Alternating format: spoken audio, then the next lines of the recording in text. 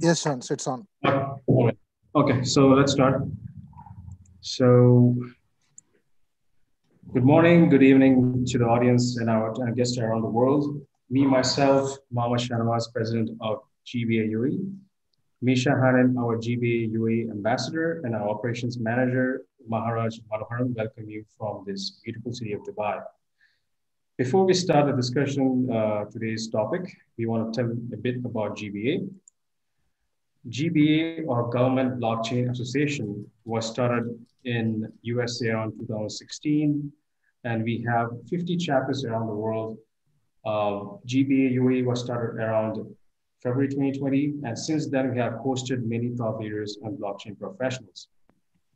GBA is a technology agnostic global association whose mission is to promote and accelerate blockchain adoption in public sector via education, advocacy, and innovation.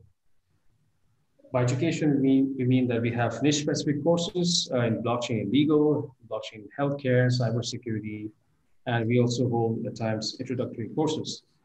By advocacy, we hold panel talks like we're doing today, and we can learn from experts and thought leaders. And we also organize conferences like we're going to have one next year on May 2021, where more than 400 blockchain and government officials will come from around the world. More on that at the end of the webinar.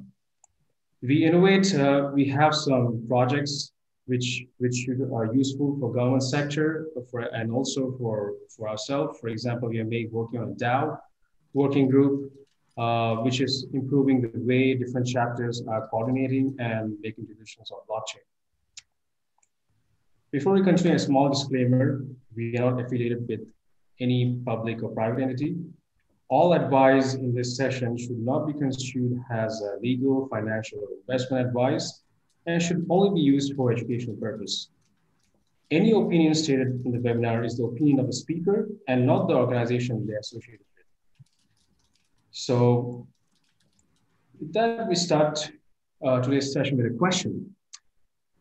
Have you ever seen any successful group or organization, it can be hobby group or corporate or nonprofit, operating long-term without rules or regulations?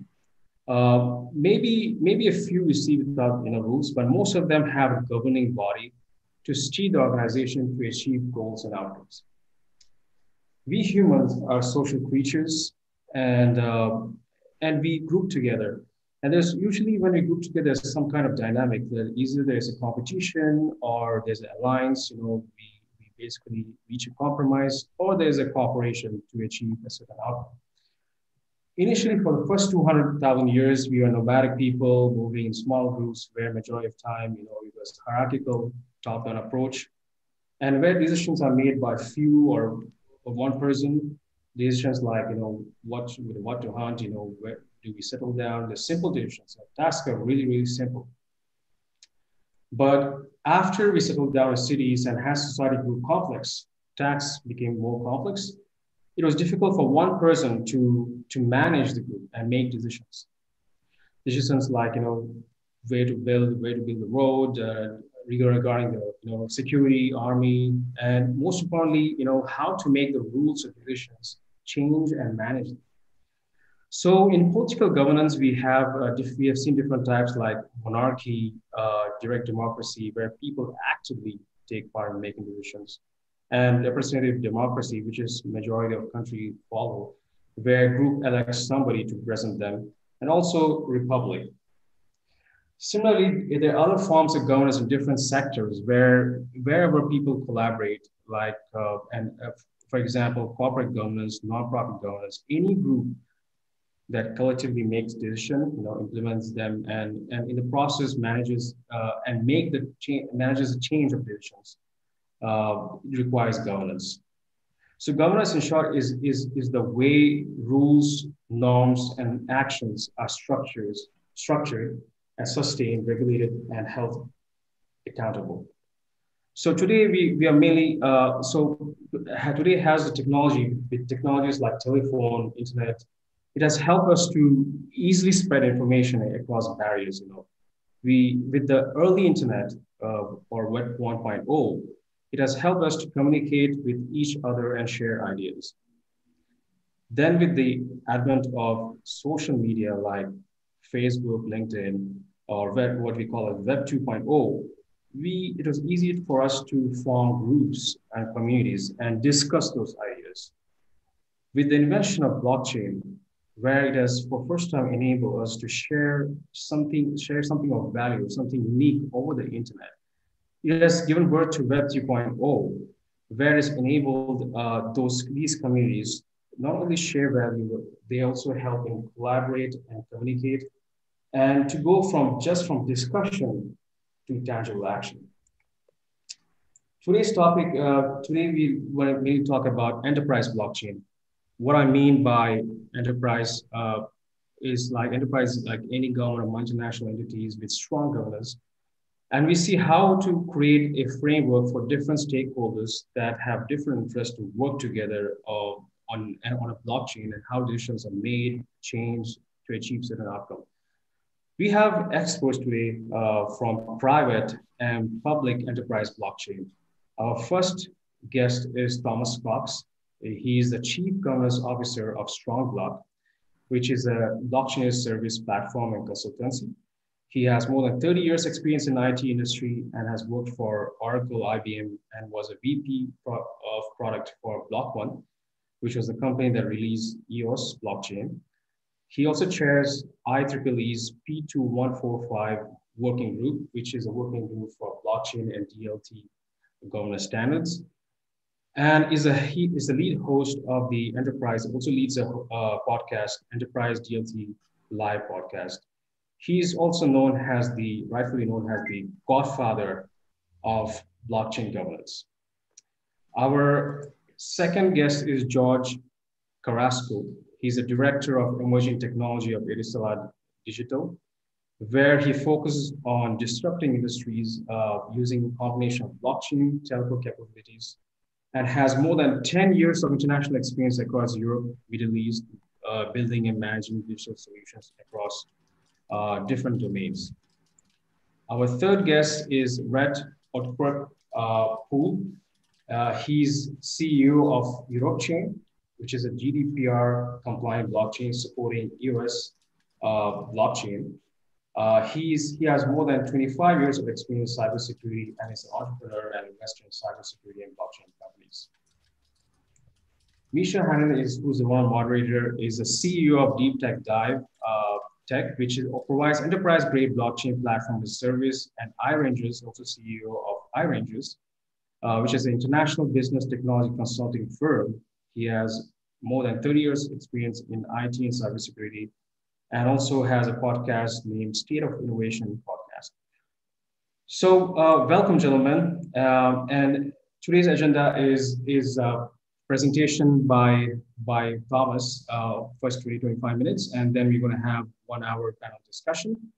Audiences, if you have any questions, please feel free to type on the chat box. So I'll hand over to you, Thomas, for your presentation. Over to you. Standing, thank you very much. And I will put into chat the notice that I will almost certainly make you think of more questions faster than I'm answering them, especially at first. So as questions occur to you, just type them in chat. Don't try to hold them in your head, and don't wait for me to answer them. Type them into chat. And then if I haven't answered by the end of the first 15 or 20 minutes, I'll circle back and grab that. And odds are good that some of my friends here I see on the call, Janine, see Dan is here from Symbiont. Hey, Dan. And Chris, Wendy, folks who are active in standards creation with me. Some of them know this stuff as well as or better than I do. So they may chime in with good answers as well. But if you have questions, you will get them answered here today, if only you champion your own questions and ask them. Okay. And on that thought, I will give you my introductory remarks. I want to talk about the four forces. The four forces are not the only way to look at governance, but I find it a useful framework, and it's one that I've used in the past. You'll see in a second what those forces are and why they're interesting. You already know the background on me.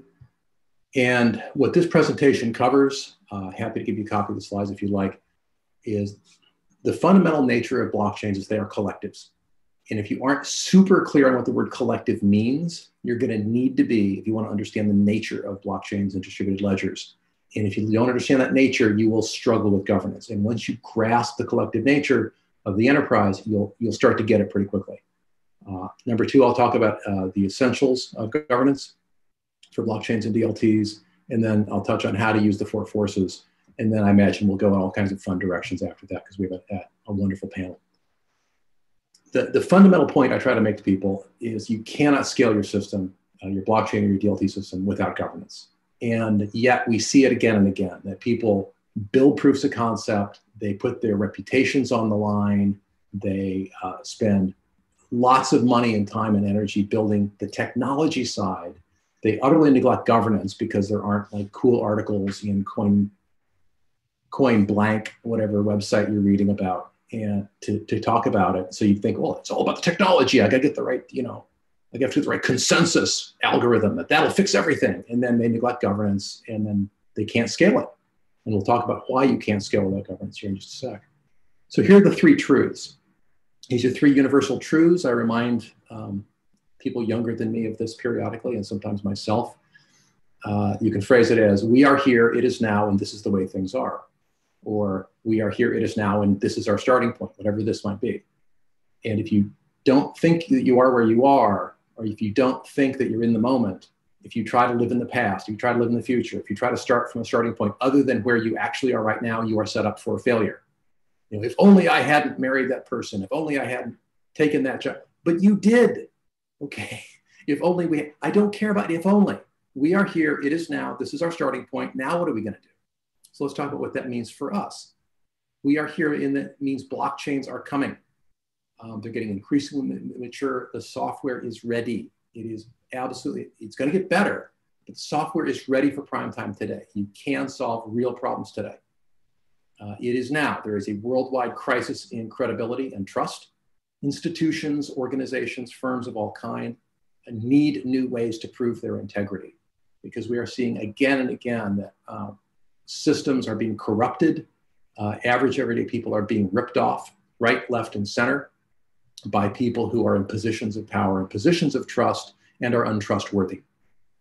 And our starting point is that blockchain products keep failing. And they fail. Best and brightest people in the company or in the firm or in the organization go off and stake their reputations on a blockchain solution. They get partway in, the thing collapses because they can't get anybody to sign up once they prove the technology goes end to end. And it's all caused by weak and missing governance in the vast majority of cases. So let's not do that anymore, please.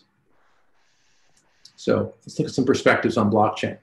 What if you're the founder or early adopter? What do you want to demand of your blockchain system? It's got to create value for somebody. It's got to scale past proof of concept. So if someone's inviting you in or you're one of the first people, demand this of your design. Look at it very critically. If it's not clearly creating value for somebody, if it's like yet another altcoin or yet another DeFi project or yet another fill in the blank, and it doesn't do something interesting and create value for somebody, scrap it now. If you're a late adopter, look first at the governance and ask yourself, how are my interests protected against my competitors? Can other people read my traffic? Even if they can't read the messages, can they read the volume of traffic between me and another party and sort of deduce who am I doing business with? How does the system handle black swan events? If it's not clear from the governance design, don't join. If you're a regulator, you need proof that this is not going to be a vehicle for collusion or coordination against customers and consumers. And if you're a customer, you want to demand that the system has hard protections for your privacy, for your interests. It's got to allow for disputes and dispute resolution. It must handle lost key replacement, for instance. You'd be amazed how many systems can't even replace a lost private key. It's nonsensical. All right, I mentioned earlier that blockchains are collectives. If you walk away with nothing other than this understanding, you will be much further along. Every blockchain is a collective. What do we mean by collective? A collective is any organization where the members, whether they're individuals or firms, for-profit, nonprofit, governments, whatever, the members agree to give the group power, specifically to reach less than unanimous decisions that bind everyone universally. All the members have to go along with whatever the group decides. And if that seems like, oh my God, wait a second, they're all going to vote against me, and I'm going to have to start driving on the other side of the road, or I'm going to have to start, I'll have to change all my electrical sockets, or I'll have to change some. It's like, yes, that's right. If you give them the power to do that, and you agree to follow the rule, follow the majority rule, or whatever the rule is, correct. And there's reasons why things like the European Union have structures that require unanimity. It's very hard to get there, but it means people have faith and belief in the decisions. But most collectives, most of the time, have at least some things that are decided less than unanimously, and you'll be bound anyway. And that's what you're signing up for. You're also signing, well, this could be on specific topics, not everything usually. And they might use different decision rules for different classes of decision. They also have the power to compel us as individuals or organizations to honor the group decision. We're bound and we're compelled. Now they can throw us out or levy fines or do whatever. And the collective can change the rules of the game. So you might join one set of rules and you discover, wait, we just changed, when did we change that rule? And suddenly you're now having to follow a different game with a different set of rules, and you're still in the game. So be careful when you get in here. The benefits that better outweigh the risks. And don't just think you're going to put on, oh, we'll do voting and it'll fix everything. It's not just voting. Otherwise, you get two wolves and a sheep voting on what to have for dinner. And if you set it up like that, everyone's going to look at that and think, I'm going to be the sheep one of these days, and they're going to tear me apart and devour me. So don't think naively that, oh, I've got on-chain voting that fixes all my governance needs. No, it does not. Please don't imagine that. Let's dive a little bit more into what a collective is. 2 columns. Is it easy or hard to get to unanimous agreement? And is it okay for the group to split in 2 directions, or do we have to stick with a single direction? Can we split up and do multiple things, or is there one thing? For instance, is it okay for us all to have different things for lunch? Yeah, totally. Is it okay for us all to have different national security policies, even though we're all members of the same country? Not really. Can I pick my own tax rate? No, only if you want to adjust your income.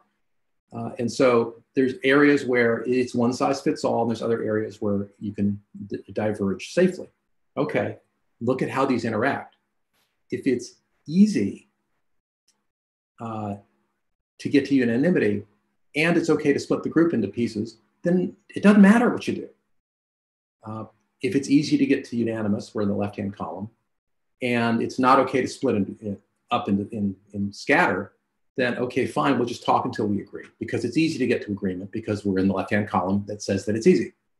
And so if a small group of 3 or 4 people want to go to lunch together and they can't quite agree on which restaurant to go to, back when we all went to restaurants, fine, you just talk about it for a while, and then eventually, you'll settle on something sooner or later. Because you don't want to go to different restaurants and not sit together. The whole point of the group is to get together and share a meal.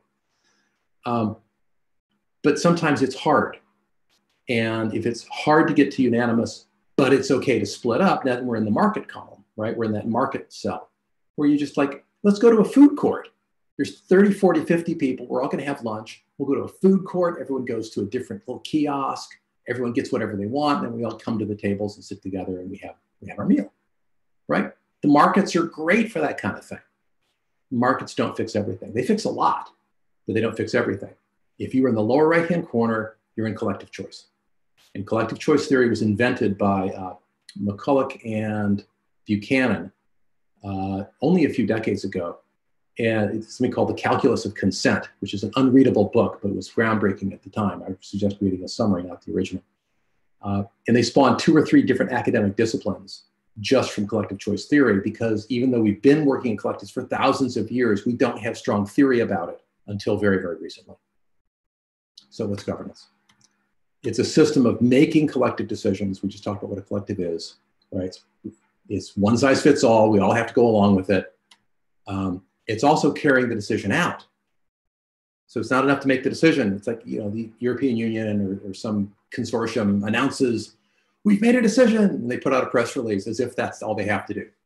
It's like, and then a year later, nothing's been implemented, right? It happens all the time.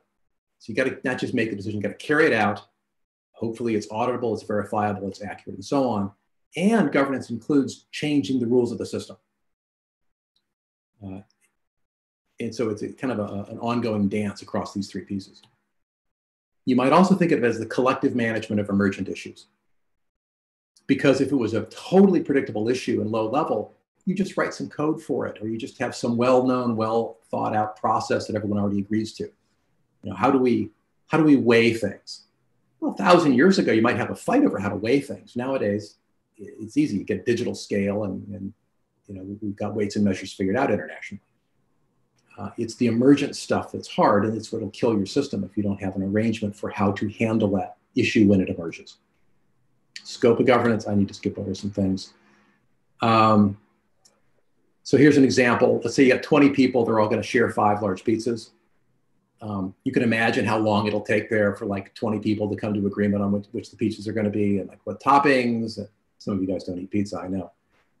I need gluten-free, so I'm gonna cause trouble. I like anchovies, nobody else likes anchovies, so it's gonna be a mess. Great, we get the agreement, someone still has to place the order. Where do we order it? Who's got the money? Who's paying? Wait, do we have plates? What, nobody has napkins? What? I'm gonna make a mess here. So we've got all these implementation details, and then like we didn't like how that worked, we wanna do it again later, and do it in a different way. Now I wanna talk to you briefly about how governance interacts with your technology, because I hinted earlier that technology is pretty solid. You can build DLTs today with off-the-shelf software, and they're not that hard to think through. Solidity is still difficult to write, but in many ways it's a solved problem. But what happens if your technology is strong or weak, and if your governance is sufficient or insufficient, right? Let's look at those 4 cases. If you've got insufficient governance and weak technology, the whole exercise is pointless, and I suggest you scuttle the project immediately. If you think that you're in the bottom row with strong technology, but you're in the left-hand column with insufficient governance, I warn you, your proof of concept is going to stall out, and the stakeholders will not engage because they won't see how their interests are protected. If you're in the right-hand column with good, strong governance, it's more than good enough, and there's a technology problem, your stakeholders are bought in. They'll help you with the technology. And if you then get into the case where you're in the strong technology and good governance, you can scale this up and you can succeed. I'm seeing like 5% success rates with projects right now. It's really scary. Misha is nodding. So I suggest these design steps, and I'm happy to give you guys a copy of this if you want me to, like, you know, talk to your group or something offline and go in detail. I can't do it now, but just ping me. I'll give you some time. Don't feel you have to like take a lot of notes or take screenshots too much. Here are the steps. You figure out who your founders are, have a purpose, know what value you're creating, define the scope of the governance, right? What's in scope, what's out of scope. You know, if I've got bankers on board, is the governance system going to set interest rates, or do the bankers set interest rates independently? Pretty important to decide that up front. No banker will join if they have to give up control of their interest rates when they join. Odds are, unless it's a very, very special consortium, for instance. So scope's huge. Who's my target stakeholders and what are their interests? And then I get to define my governance powers, processes, and institutions. You know, how do we set the terms of engagement? How do we update a broken smart contract? How do we replace a lost key? How do we set policy X or Y? Then you set up your mechanisms and write your code. You can also look at it this way, from left to right. There's a set of pre-constitution decisions to make, kind of in this pink color. That's all during proof of concept. You should have that nailed before you try to leave POC. Then you've got constitutional decisions to be made. That is your structure of your governance. And at that point, halfway through constitutional decisions, you're probably exiting POC. You're ready to scale at that point. If you don't make the constitutional decisions, you will never scale. You then have what might be called legislative decisions. You don't change the structural rules, but you are making substantive, interesting decisions.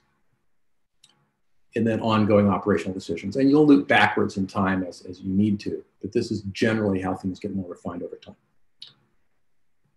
So during proof of concept, you want to set your governance pattern both for the POC phase and governance for the scaling phase. We want to set up a transition trigger in a process. At what point do we stop having the appointed board and go to an elected board? Because you can't have an elected board with no members. That's meaningless. But at some point you get 20, 30, 40 members, they're going to be like, why are we still working with the same 5 appointed people? That's not making sense to me. So when do you tell them in advance, write it down, commit to it. Then during scaling, you're going to transition from that early pattern to a scaling pattern. And here are some patterns. Benevolent dictator for life. Works great early on. Satoshi Nakamoto was the benevolent dictator of Bitcoin for a while. At one point, he apparently sent an email and said, yeah, there's a bug. Everybody replace your code with this new code. And everybody did it. And, you know, Bitcoin was worth 0.00001 cent at the time. And it was still sort of a hobbyist exercise. Everybody did it. No big deal. Self-appointed board, right? First 5 people into the project make up the board. A doocracy, you may have heard of a doocracy. It's the people who are interested in doing something, go do it. There's a sub-pattern in here called the KYC legal anchor, where you have a know your customer process and people sign a legal contract and expose themselves to legal liability, which is not a bug, it's a feature. The ability to be sued is one of the best things you can do for your customers for them to trust you more. If you can't find me and sue me, you can't trust me as much as if you can totally find me and totally sue me. And you know where I live, and you know where I'm incorporated, and I've got a performance bond, and I've exposed myself to all kinds of accountability mechanisms to you. And now you're like, oh, I got pretty good leverage over this guy. Yeah, I'll trust him with my project. And then the scaling patterns are things like, these are rare: jury, circles, or sociocracy. It's one of my favorites sort of academically, but hardly anybody uses it. Petition is another one. Elected board's the most common. It's something called trias politicas, where you've got an executive, a legislative, and a judicial. Again, most of us will get by fine with an elected board. And there's a website called communityrule.info with a lot more detail on that stuff if you'd like. I find it really interesting. I have an infographic, which I will absolutely not attempt to walk you through in the time available, but if you'd like a copy, just get in touch with me. But it shows the governance design process in blue, the maturity phases in red, in the center in yellow are some of the documents you might create, and there's some call outs and details in the margins on both sides. And this is the DLT consortium governance formation and scaling process that we've been talking about in P2145 and also at my company, Strongbox. So you might find some use there for kind of a browsing session sometime. You will, if you're following this space at all, if you've been looking at the word governance, you will have run across on-chain versus off-chain, and you will have read what to my eye are absurd fights that, you know, it should be on-chain, it should be off-chain. And let me explain why that's nonsense. Parts of governance are automatable. And if you can put them on-chain, you might want to. And then again, you might not, but you might. And other parts are absolutely defy being put on-chain for very good reason. So let's look. Left on your screen is more automated, right is less automated. And you can absolutely automate on-chain voting in the collection of, say, signatures if you need to collect signatures for something. Like, I need 12 signatures to put this on the ballot, or this person has to collect a certain number of signatures to run for office, or whatever. Easily done on-chain. It's hard to do secret ballot on-chain. I've yet to see that done. But some form of balloting, absolutely. Tallying the votes, very automatable, absolutely. Enforcing voting periods, voter registration, auto-executing code. Several folks have implemented that. That's great. It's nice because you vote for one thing and get another out in the world, but here, like, what I'm voting on is what's going to execute. And so I actually know what I'm voting on. It's kind of nice. What about log rolling and side payments? This is one of the ways you get to agreement. Is like, you know, I'm going to vote for something that benefits you and not me. Why am I voting for this again? Oh, you're going to do me a favor later. Or we'll bundle in 2 decisions, one that helps you, one that helps me. Ah, now I'm on board. Okay, but you're not going to automate that conversation. You might automate pieces of it. You might automate the execution of it even. But the conversation is probably human to human. Dispute resolution can be automated. PayPal has over 90% of their disputes handled by an AI. But that's only after many years. And aspects of it will always have to be done manually. What about campaigning and debating about how you should vote? How about me making up my own mind? I'm sorry, I'm not letting a smart contract tell me what to think.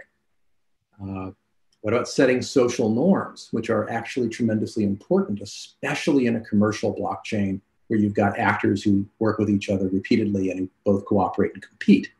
Without social norms, you can manufacture disputes. With social norms, you can avoid quite a few. What about enforcing social norms? Again, all manual. Governance code changes, automatable, negotiating and writing amendments, manual. So, okay, how much on-chain governance do we get?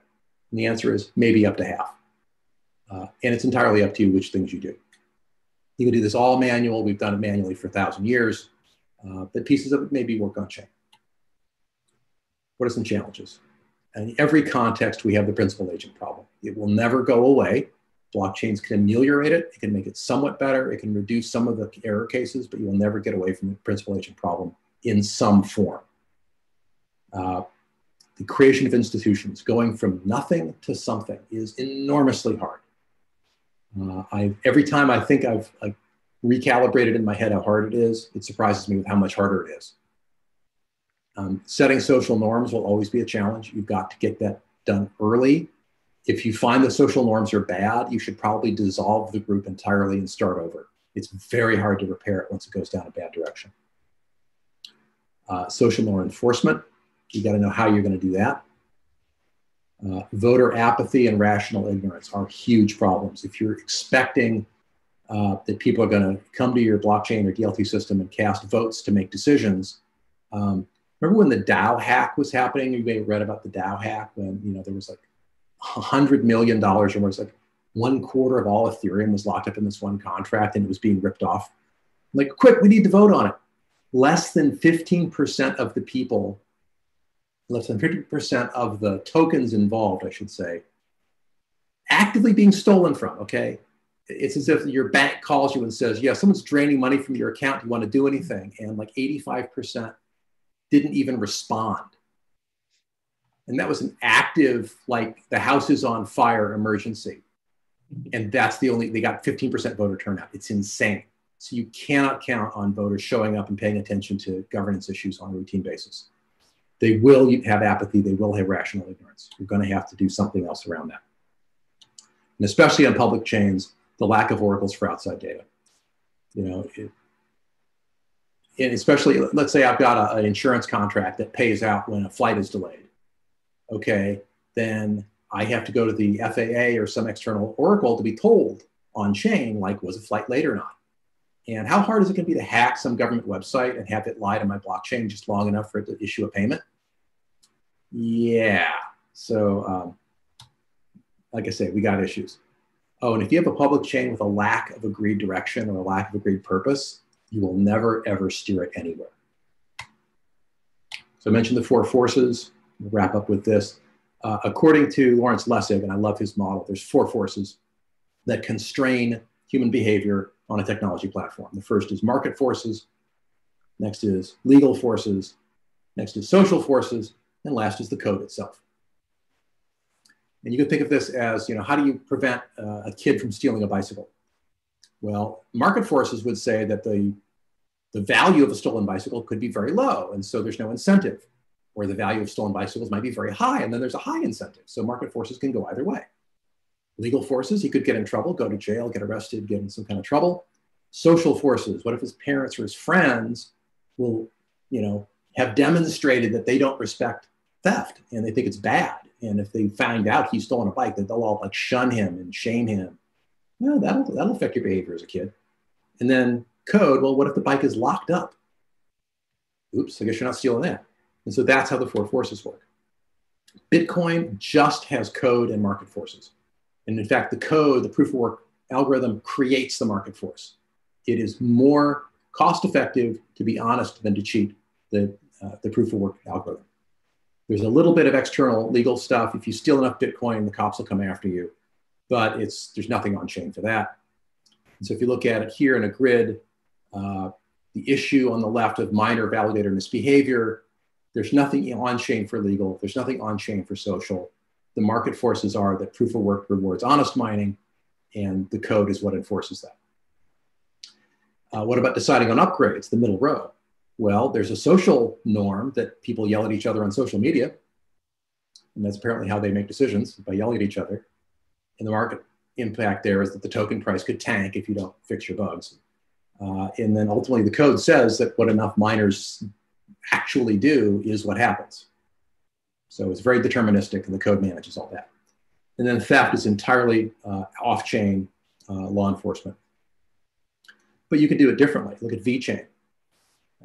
VeChain validator misbehavior, they have KYC and legal contracts. You can't be a validator on VeChain without signing up, doing KYC and putting in a deposit, buying a whole bunch of tokens that you're now exposed to the token price.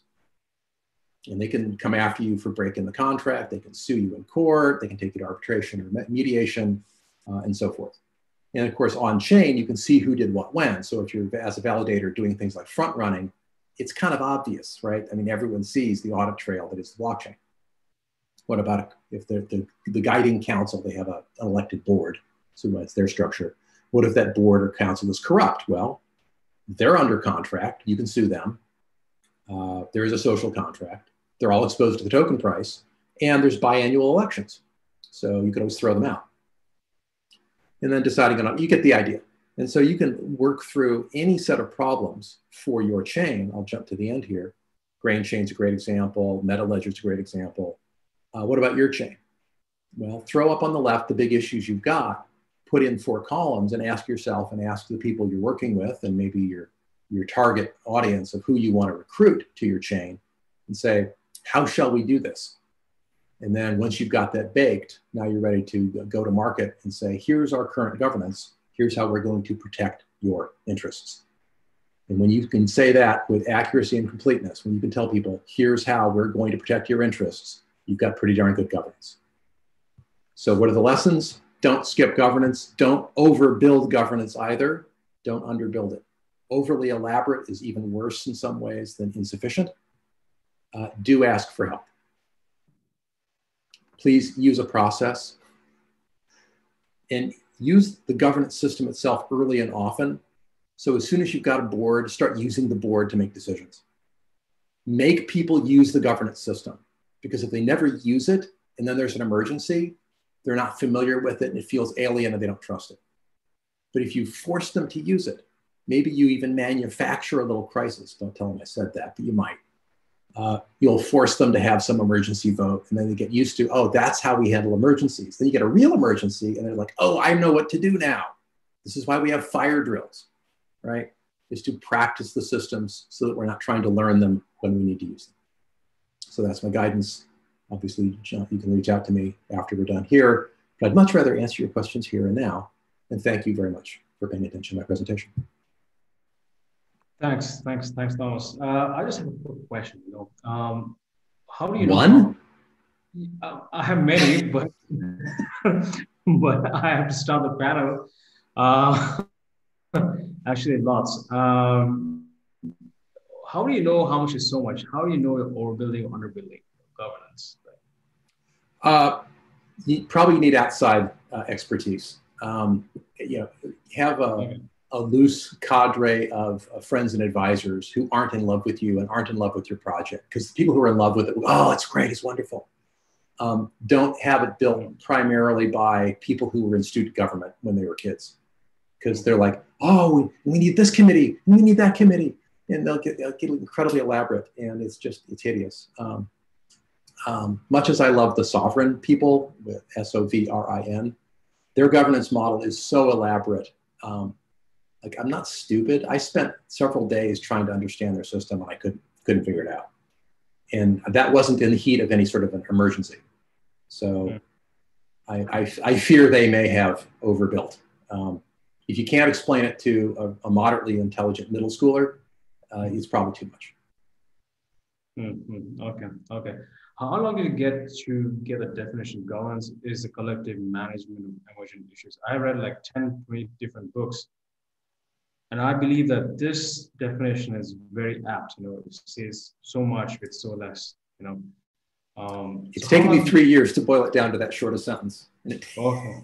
You'll notice it had three footnotes, the 3 words. All right. Okay. So thanks, Thomas, for the presentation. We'll ask more during the panel talk. I know I introduced George and Red and Misha. I would ask again this time to basically introduce yourself and what projects, which sector you worked on in the blockchains project. So I would go first with Thomas. What was it, Thomas? I'm sorry, I was noticing someone in chat. I wanted to answer there. I didn't really hear you. So just, I know introduce yourself, but I would love to know which sector or which blockchain projects you worked on. So I could ask a follow-up question during the panel talk. Yeah, just right. Gosh, I wish I'd made a list. Finance, supply chain, medical, oil and gas. I'm trying to think of something I haven't done. Fast-moving consumer goods, kind of all over the place. I've had the good fortune to be able to talk to and assist people on many projects. So I've had pretty broad exposure, not very deep in some cases, very deep in others. So I think that anybody who's got a need for coordination or some kind of shared source of truth across, even inside a company, huge opportunity for blockchain. I'll give you an example. There's a bank.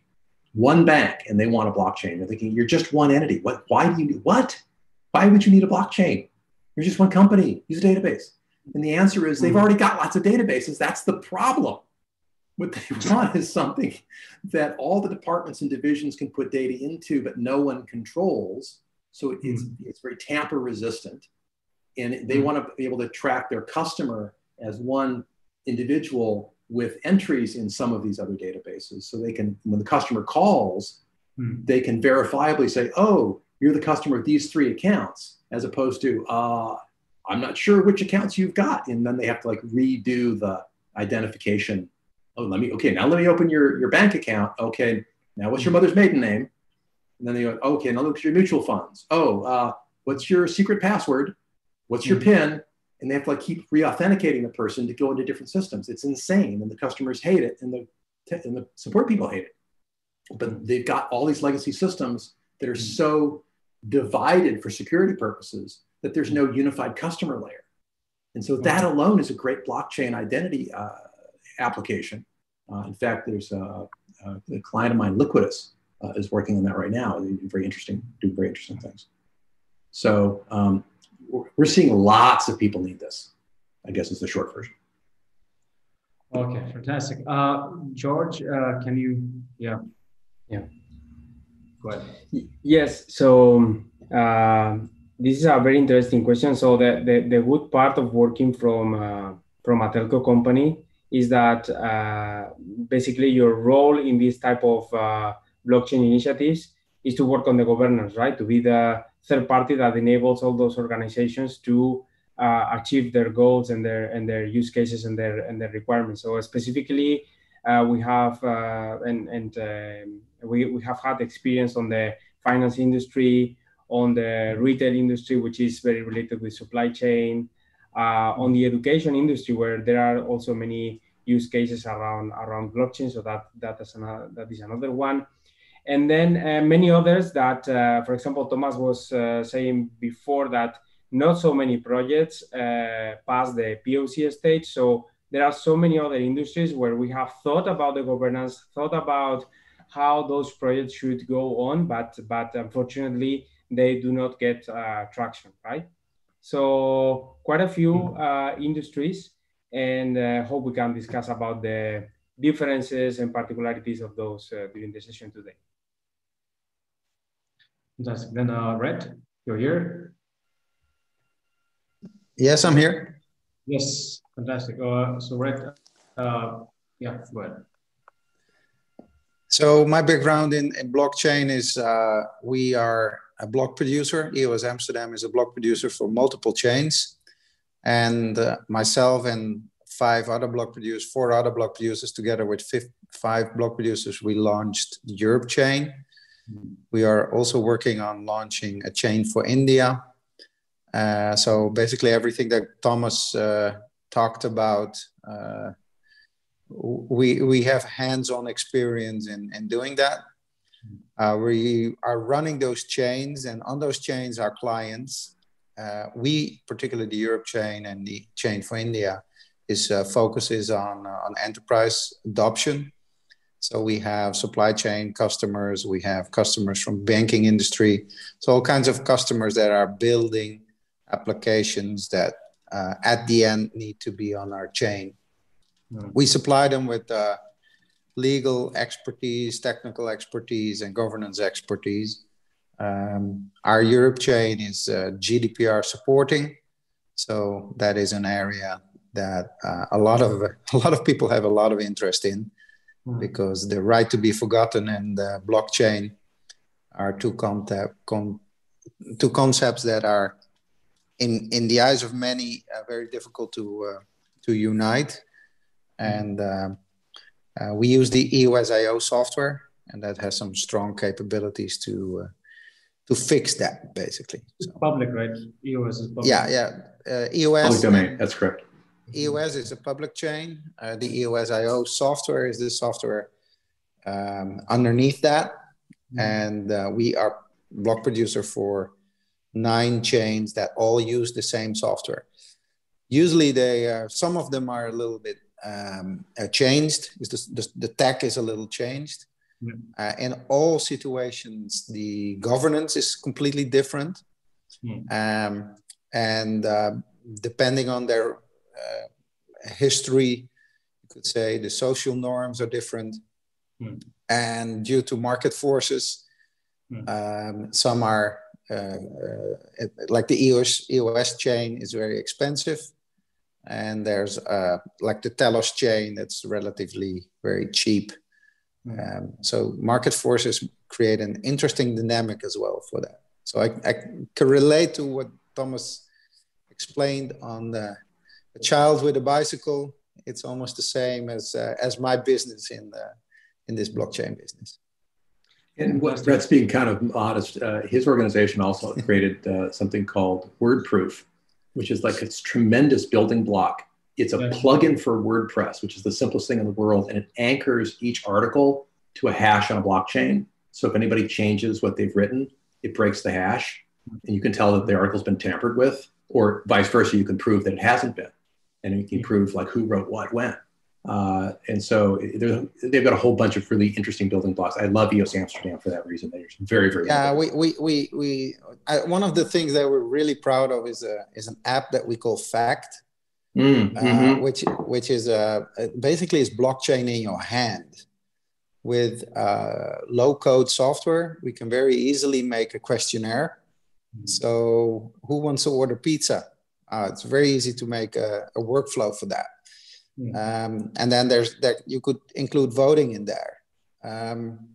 When COVID came up, we made several questionnaires on your health. So it's very easy to make questionnaires and put the results, either individual questions or the total answers on chain, whether it's a public chain or a private chain. Basically, we have a handheld application that you can really, really strongly use in relations to a blockchain database, blockchain architecture. I'm really looking forward to the project where I can deploy Fact as one of the pieces. It's going to be very cool. When I was in my 20s, I worked part-time as a security guard, and you're supposed to like walk around and prove that you walked your beat. And with Fact, you could like go to a barcode and say, I proved on chain at this date and time, here I was at this part in my little rounds. And it has, Fact is integrated with your camera. It's integrated with near field communication. So you can even read some devices. Like if you're a truck driver of chemical substances, and you need to deliver those substances, and you need to do a certain check before you can deliver the chemical goods. You can read the device, you can read the settings of a pump before you do anything. So you can basically prove everything that you're supposed to do. It's very interesting. Okay. Let me go to Misha. Misha, can you quickly introduce what projects you have done, Misha? Misha, you're on mute. Yeah. Sorry, guys. Actually, from a project's perspective, we were involved in multiple markets and multiple domains: supply chain management, sustainability, financial sector, cybersecurity activities, forensic investigations. So actually, it was quite intense, I would say, in just last 3 years. Okay, but I actually was really interesting to hear from Thomas when he said that 6% of the projects really actually succeeding during even by passing the POC. I was under impression that it's even less than 6. Okay, it might be actually. It's bad. And it is bad. Yeah, and we even were in situations where I was personally stepping in a project after someone to review, and my first question was, why you even started with this? Okay, it was no sense at all to do it. Mm-hmm. And on another hand, also we get involved in many different projects where we help companies to become digital. I don't like the buzzword of the digital transformation. I don't believe in the digital transformation. I can accept digital evolution, but not the transformation. Okay, but I do accept the concept of becoming digital. And during this evolution, we were discussing with many enterprises around the globe how blockchain foundation can help in particular areas. Never considered blockchain as a silver bullet for anything.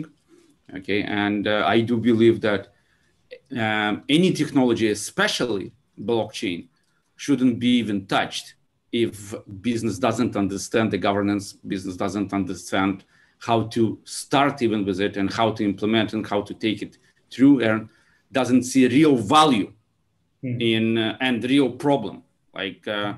I've seen many different blockchain projects where companies try to build a blockchain solution and then they were looking for the problem. And this is the 120% the case when blockchain project gonna fail. Okay. So yeah, this is our experience. Yeah, one of the big mistakes you can make is you try to go and have we'll do a small project in a little corner of the company that doesn't really matter. And then great, you just built something that no one cares about. It's like, don't do that. Don't do that. Find a nasty hairball that involves coordination and communication across a lot of parties that maybe not trust each other very much, and then break off a little piece of it to solve the piece, but make it a real piece that actually matters. The hype is finalizing, but still there is a lot of, okay, blockchain, everybody's talking about blockchain. Let's do something on blockchain. So you see less and less of this, but still there is a lot of that. And also there are initiatives that inside the companies, like, let's explore blockchain. And then everybody starts looking at what can we do on blockchain without considering what is the problem and what is the technology that addresses that problem more in a better way. Yeah. In short, it's many blockchain products are solutions waiting for the problem to happen. For now, right. So let's go to the meat of the blockchain governance. So here's a scenario: a big retail group wants to get their suppliers in the blockchain so they could track the provenance of different products and make things easier, reduce the man hours of paperwork. So they want to track something from production to the delivery endpoint. So what are the major factors critical in formulating a successful blockchain governance in this scenario? Anybody want to step in? Yeah. I would say the first thing I would look at is who actually has to make the biggest changes to their operations, and who's got the most to lose or the most to win. And one of the challenges you're going to face is that to really be successful, the blockchain has to be a shared source of truth across many parties. And that means it's not going to be a source of sustainable competitive advantage. Let me repeat that. Your blockchain solution, if it succeeds at scale, will not be a source of sustainable competitive advantage, because all your competitors should be on the same chain you are, because it's a shared source of truth for your industry. And that's like, wait, why am I even doing this then? And the answer is you want to get rid of a class of problems so that you can focus in a different area and be competitive somewhere else. Instead of fighting over where is my container in international shipping, how about we make that not an issue for anybody? And then we can talk about like customer service or speed of ships, or, you know, I won't break your container because I handle it better, right? And that's a competitive advantage.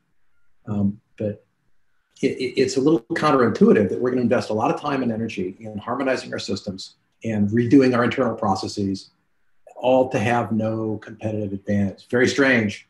The good news is that not everyone adopts equally fast, and so you can have maybe a multi-year advantage before the others catch up, or you buy them after they go bankrupt because they haven't blockchained. I would look at this and say, who can just do plug and play, and who has to really invest? And it might also be hardware, right? You might have to have RFID readers. You might have to have capital investment. Yeah. I mean, ocean carriers, Maersk took the lead on that and just built it out. Banks will almost never lead anything. Banks are extremely slow to adopt new technology. I would never put a bank in a consortium if I could avoid it. I would love George's opinion on that. Yeah. So you have started with, I would say, one of the most difficult examples, because you are touching here so many different industries. This is not like a consortium that you make on equal industry players that are trying to solve an issue. You are touching here so many different industries, right? So if you're talking about the banks in this supply chain, that we know there are consortiums out there to for trade finance, right? To deal with letters of credit, open accounts, documentation that is around these processes. Then you are talking here about shipping and customs, so they have a complete different problem in this whole ecosystem. Yeah, so they can build a consortium on their own for all the documentation, the huge amount of documentation that is transacted for these supply chains to work, right?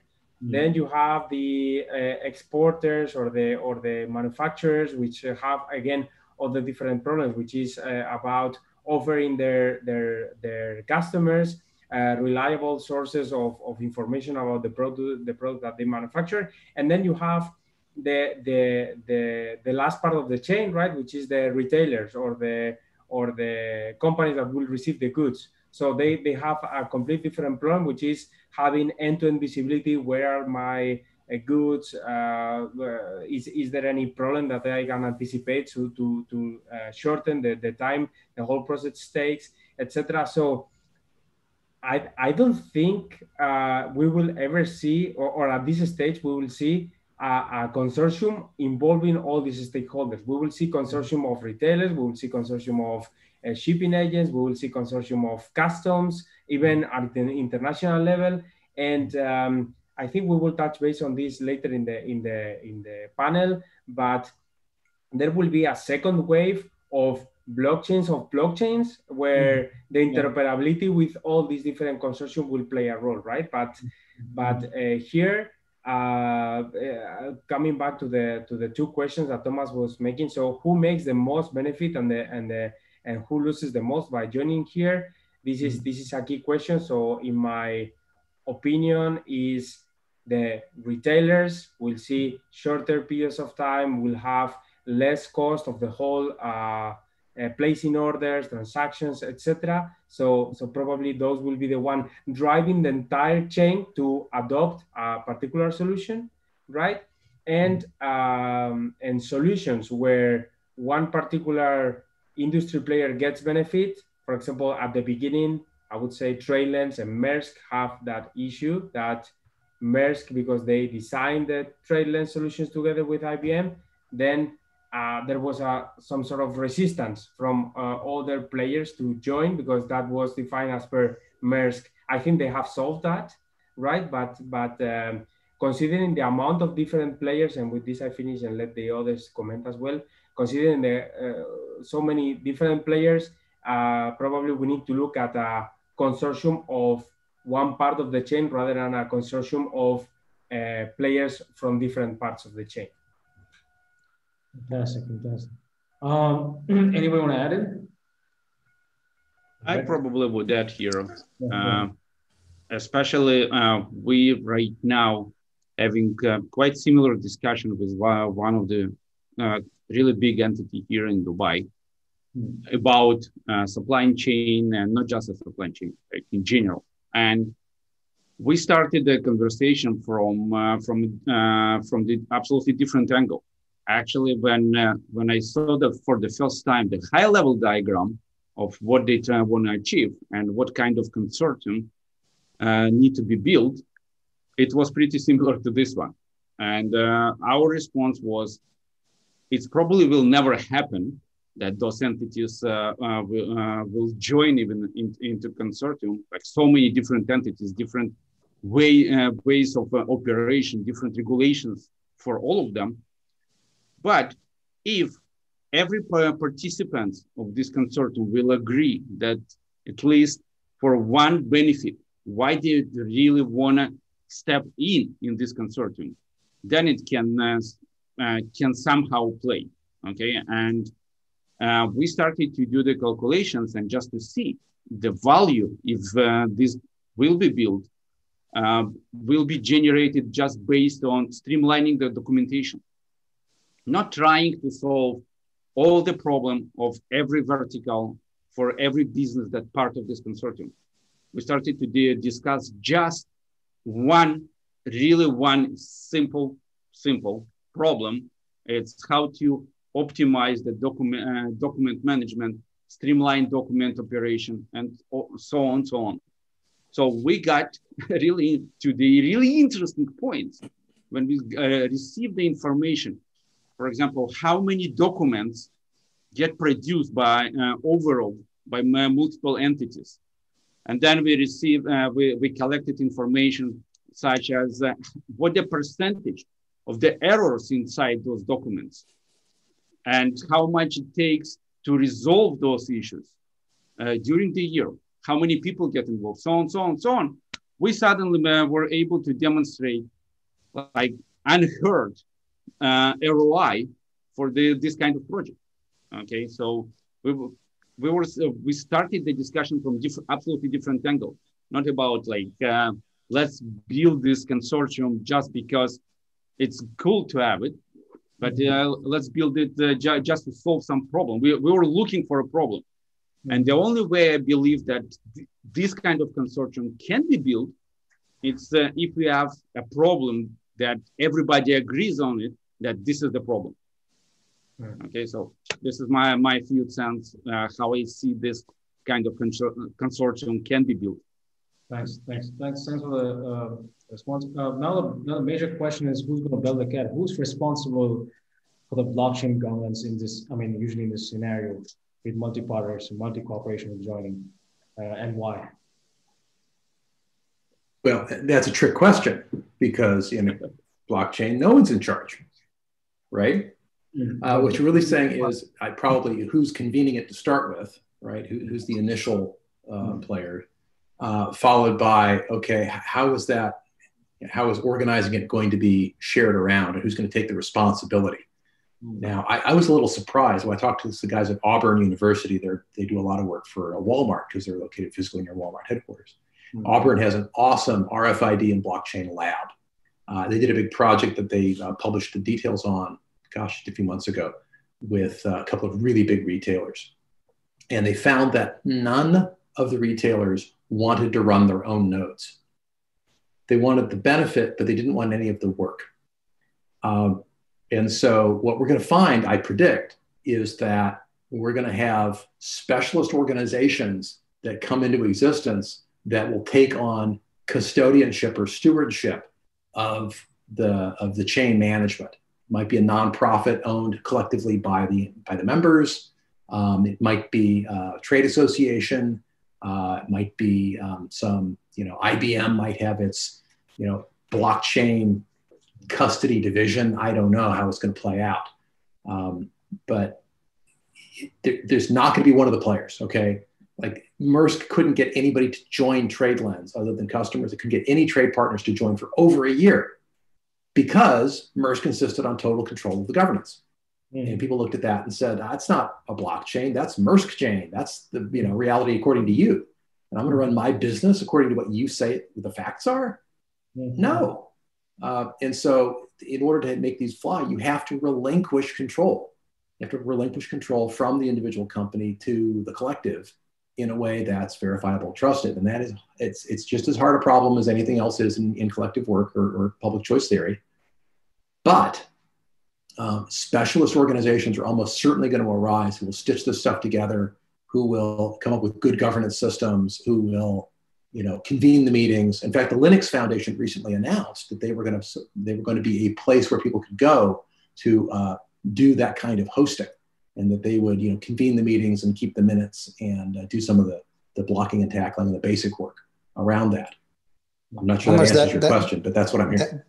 That's the core business of, I would say, EOS Amsterdam. So with Europe Chain, we're providing a GDPR supporting blockchain so enterprises can run their applications on top. I think we're previously discussing the 6% that had failed projects. My impression is that a big part of that just plain simply started with the wrong technology. If you start to experiment on Ethereum, you get gas fees. That makes the whole return on investment of your project very strange. When you have that on a public chain where the right to be forgotten cannot be implemented, it's going to be a challenge. We're talking to a lot of projects right now that have started on Hyperledger, where it's a consortium of like 5 or 10 people, 10 organizations, and there's like 1 or 2 that really understands Hyperledger. That means that there are like 8 or 9 that do not understand Hyperledger. So these 1 or 2 that really understands how to do the IT operation of those nodes, they have to do basically all the work. They have to run all the nodes. They have to coordinate upgrades. They have to do all kinds of work to do that. So I can relate to what was said, that people don't want to do the work, the IT management part of it. So that's why we use the EOS-IO protocol. And we see one of our block producers is a company called Eurocat from Spain. They are migrating all their Hyperledger projects to us. And the block producers in our consortium, they are educated and are capable of making technical governance decisions based on a structure that we've set up. We have had emergencies, so we did the training, as Thomas also said, and an application just can do the work on the application side and just buy a cloud service decentralized by 21 node operators. And don't worry about the technical stuff. They can do their project, and we can run the IT layer underneath it, making it a lot easier for them. Okay. I have a question in this case, and I think that many people would love to ask this question, and just for clarity perspective. Okay, and this actually was on the list of my questions that I prepared for this event, and I will try to adjust it even on the kind of on the fly right now. We actually seen this by us, that majority of enterprises, they are not running their own nodes. They have, for multiple reasons. Okay, they don't want to do this. It's not their core business. They already migrated to the cloud, whatever. They don't want to do this. They don't have expertise in-house, many different reasons, exactly what you just mentioned. However, they're also not willing to use external nodes, because in this case, the question that comes right away, they say, wait a second, if I now need to go and start trusting somebody else, what the difference it makes if I will use just centralized database and keep working with it. Okay, so if you see this kind of behavior from those enterprises, what's your play on that? Our chain is run and operated by 21 block producers. So it's really a decentralized architecture with a bunch of standbys that can rotate. So we don't have that problem. It's really decentralized. My background is cybersecurity. I believe that every database should be architected on a system like that. Very recently, Google Cloud became a block producer for EOS mainnet. And that's an interesting step because... No kidding. Yeah. If they realize that to build trusted architectures, they can't be the one that is operating the nodes. They need to be one of the 21. That is interesting because basically, I remember when customers were asking Google and AWS for blockchain services, that one of the product managers said, why the hell does a customer want this? Because then it's still centralized again. No, yes. To build a distributed architecture, you need at least 15 or 50 node operators to do that. So yeah, I agree with you, and we just provide that as a service. We got together the block producers from Europe, independent nodes, independent companies, like the example Thomas gave about VeChain, where the node operators are KYC'd, trusted individuals, trusted companies in the space, and then a consortium, like the consortium that we have on the slide, just they only have to work on their business plan, their business model, and they just host it on. They just buy a little bit of capacity on the architecture, and run the project. Mm-hmm. And also, we have thought a lot about that. I would like to add before the next question, because we have thought about a lot about that. So you have basically two sources of decentralization. One is the infrastructure, and one is the operations. But in both of them, these are IT headaches for the company. So they want to outsource, as Misha was saying. So yeah, one way or the other, it's easy to end on a centralization in any of those two. So from the infrastructure point of view, if you end up having all the nodes on the same hyperscaler or provided by the same company, you end up centralizing somehow. On the operation side, if you end up having a trusted third party that operates all the nodes, you can also question if that is decentralized. But the point is, if so, this is a combination, right? So if you want to not to have those IT headaches, at the end you need to have a trusted third party that takes all those headaches, right? That is some sort of centralization is right. But then if that trusted third party offers the flexibility, so for example, some part of the operational tasks still sit on the IT organization of one of the stakeholders, then that model is flexible. If on the infrastructure, that trusted third party allows for on-premise nodes versus cloud nodes and offers an application that can sit on top of Azure blockchain service and Amazon blockchain service, etc. So that gives also some sort of confidence. Then the point here I'm trying to make is that especially in a private permissioned blockchain initiative, then those companies probably will be more comfortable to join and to concede this operation or this infrastructure if you have a trusted third party that takes all that complexity.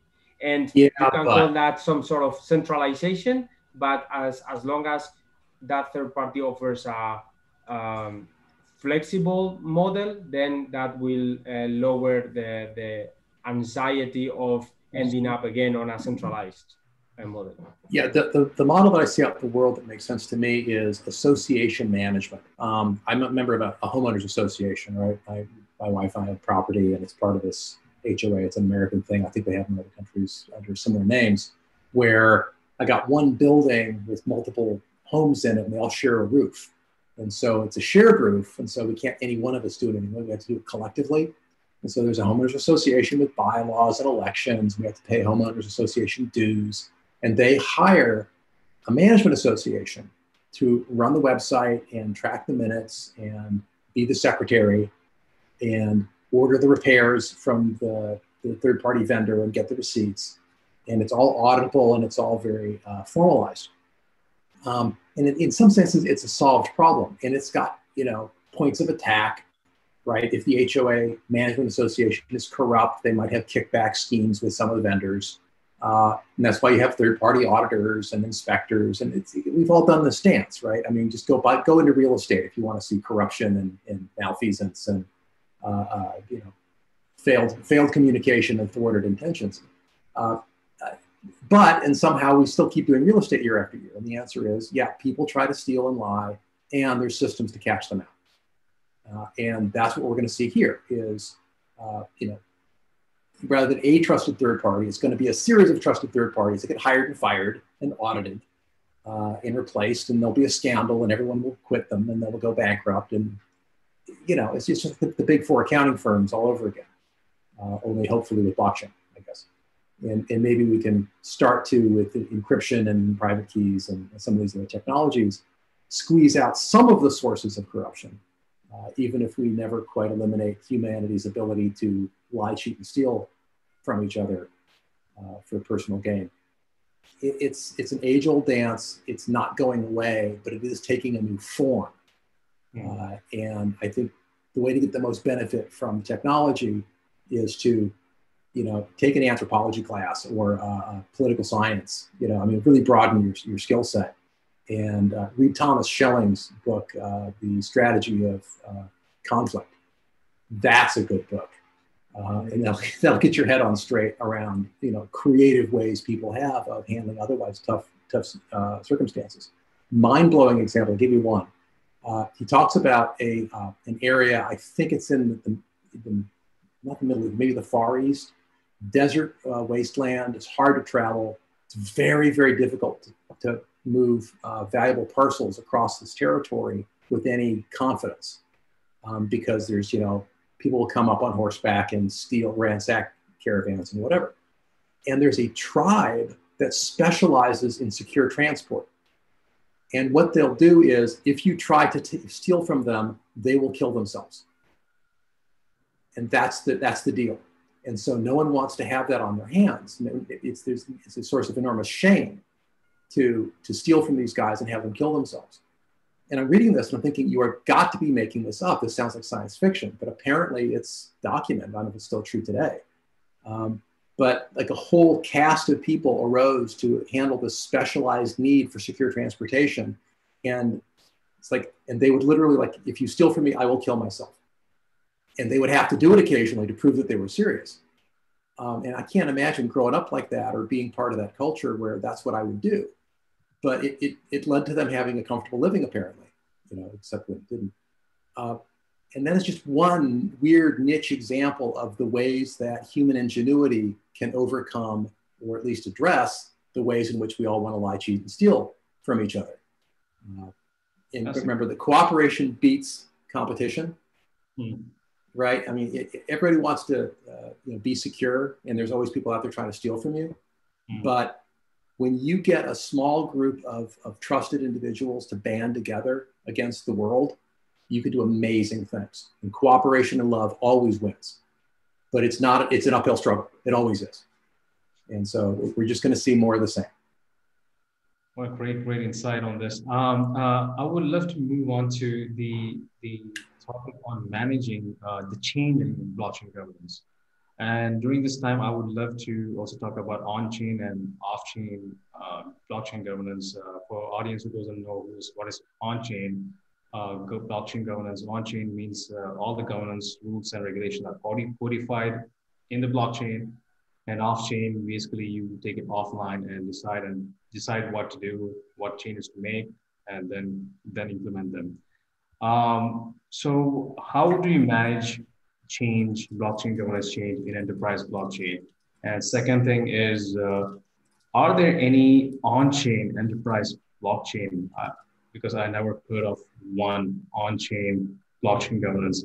There's public permissionless. We have Tezos and so many other blockchain, but in terms of private or public permission, I never heard of on-chain blockchain governance.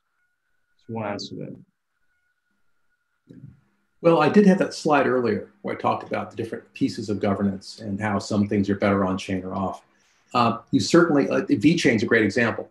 They do only the final vote on chain, and the thing being voted on is recorded on chain so everyone can see the text of what's being agreed to. And that makes a ton of sense, right? Now, I don't need every draft to be, on a blockchain immutably for all time. Like, I try not to keep my drafts, okay? They're embarrassing sometimes. But when it comes to the final copy, like what are we voting on? Yeah, I think it makes sense to have a copy on chain where we can all see it and see who voted for it. And maybe they can record on chain why they did it. Because often when you're voting, you're doing something that you're like, I predict this is good, or I'm voting on behalf of my constituency. And we want those people to be on record for things like that. So yeah, certain kinds of votes, absolutely. Resolutions, minutes, attendance records, totally. The accounting, like where'd the money go? That I would love to see that on chain. Do I need every single transaction? Maybe. But I wouldn't store all the receipts on chain. I'd put those off in IPFS. But then there's, how do you persuade people? Well, a great example is something called the Extractive Industries Transparency Initiative, which it looked like an absolutely absurd effort to reduce the level of corruption in the extractive industries, especially in Africa.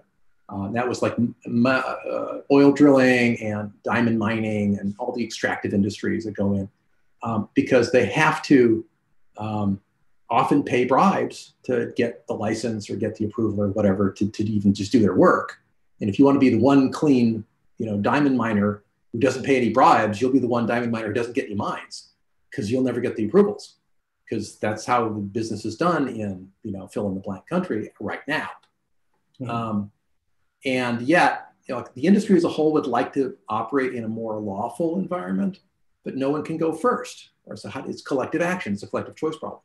Even the governments themselves are often like, our administration would have more legitimacy if we took fewer bribes and had, cleaner operations. But we're not sure how to do that. And so what these guys did over the course of many years was figure out little baby steps to make to increase the level of transparency and reduce the level of corruption. And they've actually had success. Now, they have a rule. They have a system for voting, and they have a social compact that they never use it. I'll repeat that. They have a system for voting. They've got bylaws. There's a way to vote. And they have literally never used it in all the years they've been operating. They came close once. They did a test vote one time. But the idea is if you do a vote, you're going to have winners and losers. It's collective action, right? And so we'd rather have unanimity if we can do it. And so there's places where you really do want to force everyone, even if it's hard, especially when it's hard. It's like, okay, if we can't get the unanimity on the big step, what's the little one? But let's move forward. And they have a book on this. It's a lovely book, and it's a great story. It gives me a lot of hope that corruption will not win out and will not all live in Mad Max dystopia in the future. That we can solve some of the problems that we're seeing worldwide with corruption right now. So yeah, on chain, yes, but not always voting. And I would say, ask yourself, what are the things we want an indelible record of for real, for sure? And don't put it on chain because it's cool. Resist coolness. Do not try to be cool. Don't try to be cool. What you want to be boring and predictable and trusted. A little rule of thumb is that most people only believe in governance if they've used it themselves, which means they probably want something that resembles their home country's governmental system or what student government was like for them when they were kids. Mm-hmm. That's it. Anything else, it could be the most perfect, flawless, liquid democracy, cutting edge sociocracy, teal, whatever. It could be awesome. But if it doesn't look like something they're familiar with, as soon as the stakes are real, they're like, yeah, no, I don't believe in it. Mm-hmm. And you've just lost legitimacy. And without legitimacy, your governance dies. Legitimacy is the crown jewel, and you must preserve it at all costs. And that means, using systems and methods and approaches and names for things that your participants are familiar with.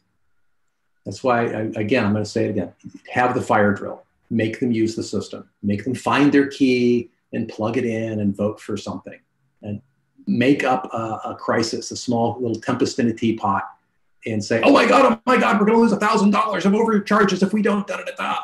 Quick, yeah. Little short-term panic never hurt anybody. And it's good practice. Mm-hmm. And it's a good rehearsal. Great.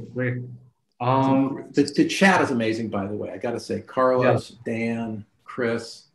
Misha, you have any question as we have 3 minutes? Yeah. I have one question that is even probably not a question. I would love to hear your opinion, guys. It's not a secret that there's many countries in the world that still do not consider electronic record as a proof. Mm-hmm. There are many countries where a judge will still trust more to the sworn person rather than to electronic records. So we have right now much bigger problem from government perspective, from legal perspective, how we convince this society where there's I believe more to someone who says, I swear it's true, rather than real electronic record, where this particular electronic record right now considered as like hearsay. Okay, so what you guys think about this? How we can address it, and what actions should be taken to help society and governments and organizations that still follow this concept to believe more in technology, believe more in the new governance that can be built on the foundation of the blockchain and leverage the beauty of this technology. What do you think? Like, I would love personally to hear an opinion of all of you guys. Just 30 seconds on that, each of you. Calling me last, please. Okay, Red is gonna go. I guess. Red. Yeah, the first kickoff of the 30 seconds. I think Europe has a very interesting place in the world. I'm from the Netherlands. We have all kinds of court systems in The Hague. So it's about efficiency. It's about rule of law.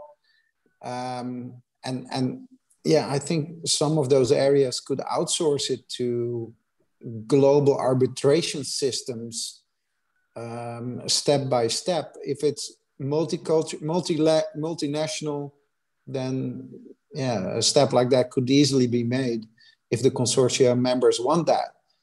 There are legal frameworks available. So don't do it with local courts, do it with global arbitration bodies, I would say.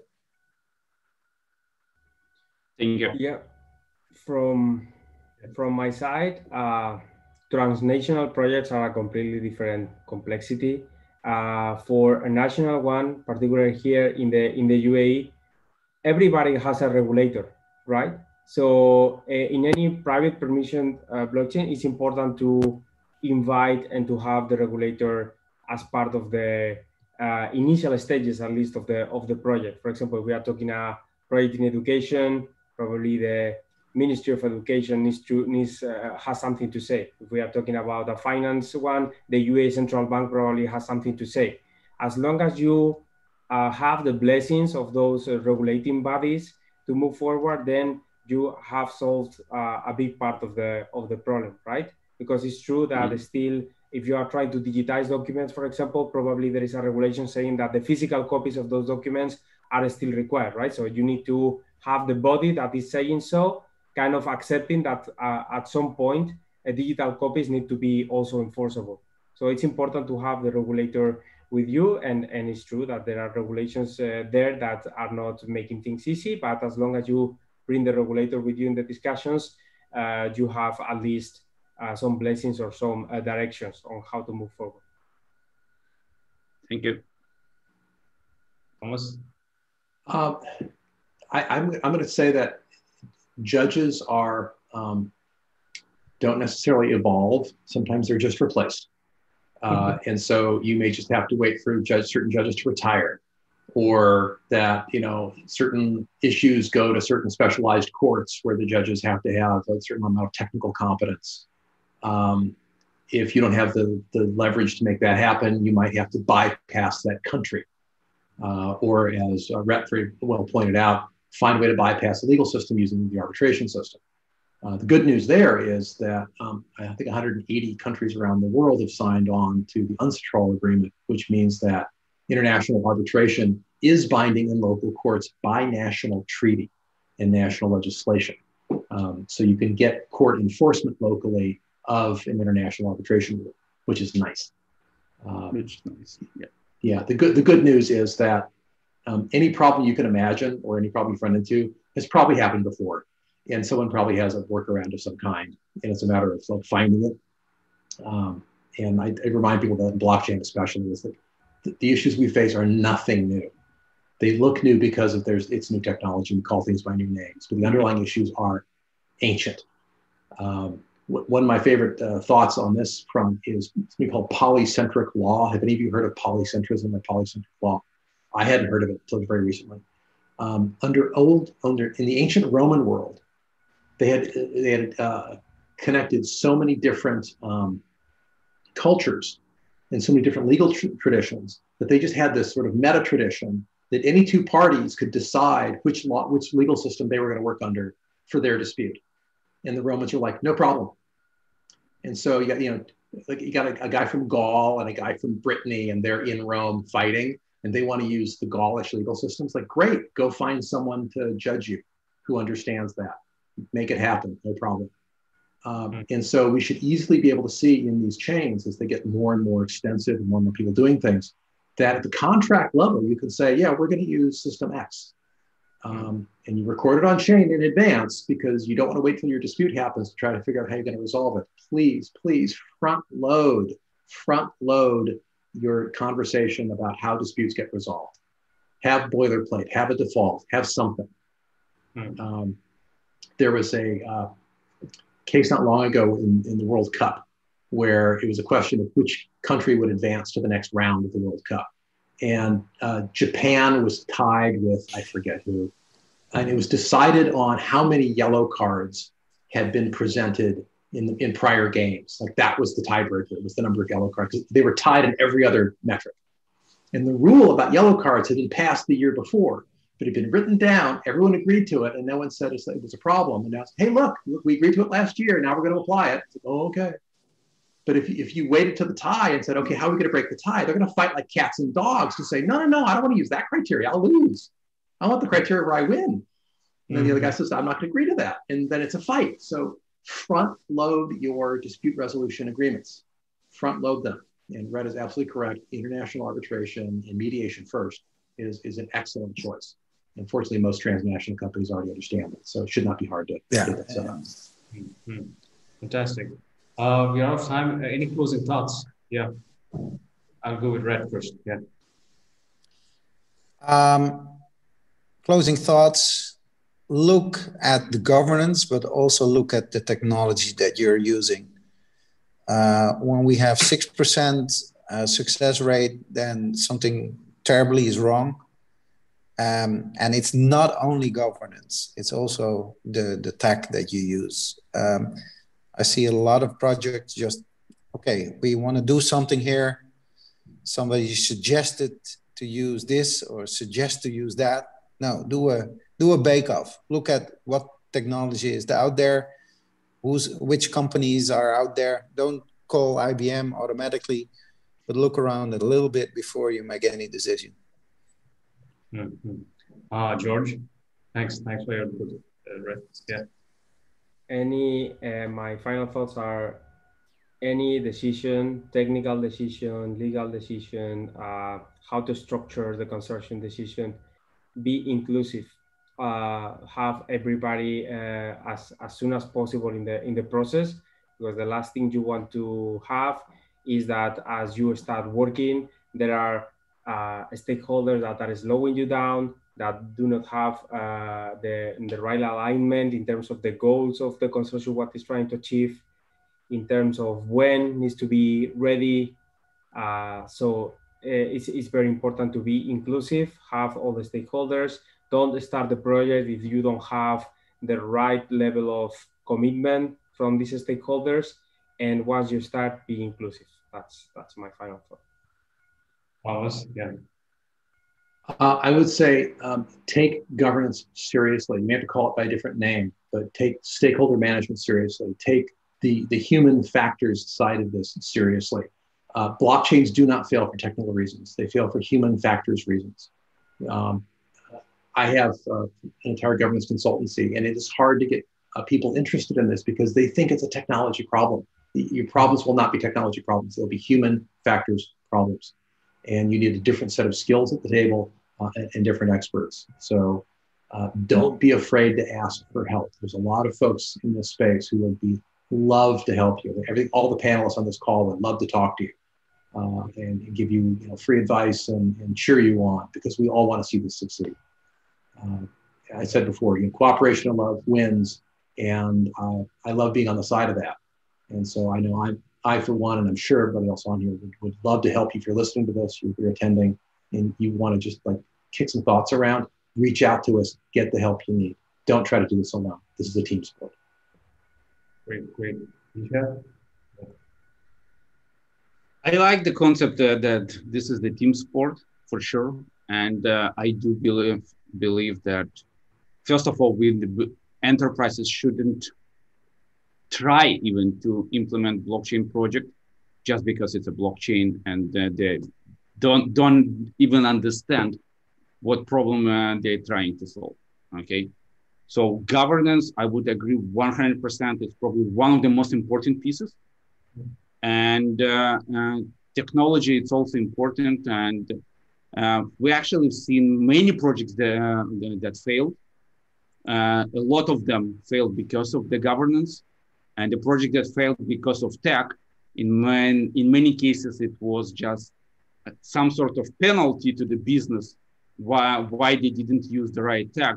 And I'm talking about dozens of millions of dollars of penalties from hackers in most cases.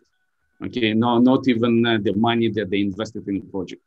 Usually the penalty, it's much bigger, introduced by hackers or darknet or people from there, rather than the cost of the project.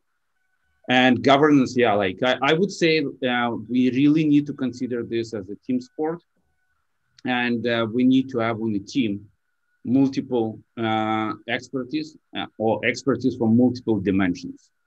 And I would definitely start with governance. I would start with business analysis. I would start with everything related to the business. Just understand the business challenge first, before even going and looking at what particular blockchain we need to use, how it should be built, and so on, so on, so on. So really build a team sport, and go from there. This is my thoughts, final thoughts. Thanks, Michelle. Yes. Thanks, we are over time, but before we leave, as I mentioned, there's just note your calendars next year. Hopefully everything will calm down, and it's the time to meet face to face. There's gonna be Government Blockchain Week, where more than 400 professionals, government and blockchain officials will come and meet in Capitol Hill. Don Tapscott, Scott Stoneda, and many others are gonna be there, and professionals from Europe, America, and Asia. So I would love to thank our experts. Thomas, you're fantastic. I realize you're a fantastic multidisciplinary thinker, which very, very few thinkers are there. And it's great that you're switching to different domains, expertise in different domains. So thanks everybody. Thanks Red. Thanks George and Misha for attending, and thanks the audience and if you have any questions or feedback, please email us at info@gbaua.org and join our LinkedIn and keep updated with the different topics we have. So yeah, have a great day, everybody.